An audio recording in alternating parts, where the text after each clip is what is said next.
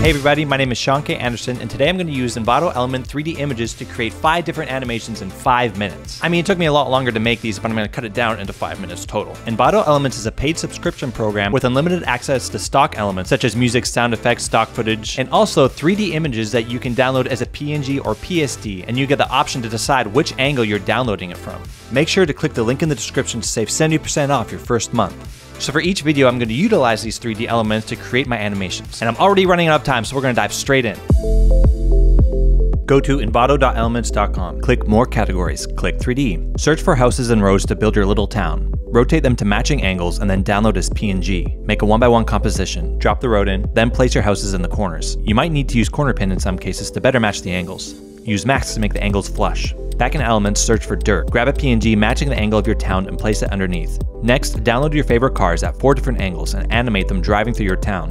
Make sure they're overlapped by the houses where they should be. Crossfade them as soon as they leave and enter the town, and time them all out to avoid collisions. Go back to Elements, click Stock Video, grab some smoke and birds, and drop them into your comp to give the scene a bit more life. Color correct it with curves and hue saturation. Attach all the town elements to a null and add some vertical movement to make it floaty. And there it is. But is it a town or a self-made prison?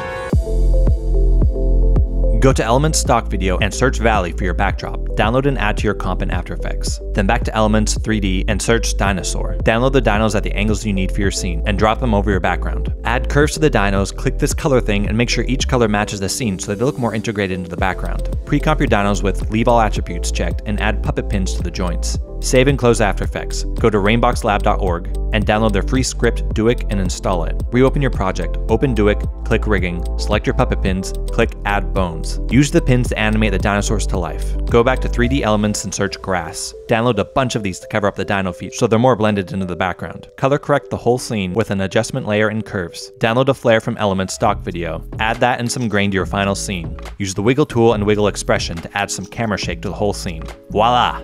Dino DNA. At Elements 3D, download some swords, a helmet, and a skull. Then search letter and you'll get a whole bunch of options for different 3D letters. I'm going with Old English. Select all the letters you need for your title at the same angle. Load these into a 69 comp in After Effects. Lay them out and time them as necessary. Animate the sword sliding in from the corners. Crossfade the skull. Download an Inkbleed Luma matte from Elements Stock Video. Use this to transition from the skull to the helmet by setting the helmet layer underneath and its track matte mode to Luma matte. Use Matte Choker to reveal the titles. Add a posterized time effect at 12 frames per second. Add a black solid behind the letters with a feathered mask to make them stand out in front of the elements behind them. Search Grunge under Elements Stock Video and download a texture to put behind and a texture to put in front. Set the front one to screen mode. Now that is a generic medieval fantasy movie title if I've ever seen one. Search Elements Stock Video for a desert backdrop. Place it into a 69 After Effects comp. Under 3D, search Planet and download the coolest ones. Search Asteroid and download a couple clusters too. Back in After Effects, select your background, add the Mocha effect and launch Mocha. Track the furthest point in the background. Save, create a null, create the data, export onto the null. Drag your planets into the scene. Place them where you want them to be. Attach the null to the background. Drag the bottom background layer further down so we have more sky to play with. Add a mesh warp to stretch the sky up. Careful not to distort the other elements of the image. And then attach the planets to the null. Duplicate your background, place this layer on top of everything. Key out your sky using a Luma key. Duplicate the background layer again and reduce the opacity. This helps blend the planets more into the background. Congratulations, you've created a solar system. Search Spaceship in the 3D Elements section and download the one that looks coolest to you as a PSD. Create a 16:9 After Effects comp and create a solid. Add the effect CC Particle World. Slide the playhead further up the comp. Set the birth rate to about 16, the longevity to 2. Under Physics, change the animation to Fractal Uni. Set the velocity to 2, the gravity to 0. Rotate the axis so that the particles are coming at you and off to the side. Under Particle, change the particle type to Shaded Sphere. The birth and death size to 0.01. Size variation to 3. Max opacity to 100. The colors to white. Move the generator off to the side so we can have stars coming from this direction, and turn on motion blur.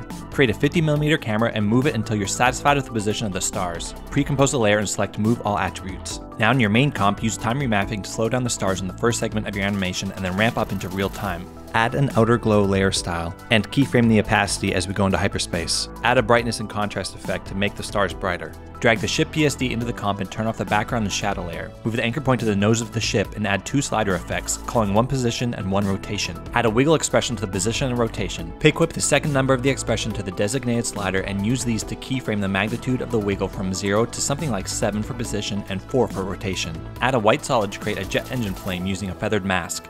Attach it to the ship. Animate it from going short to long as we go into hyperspace.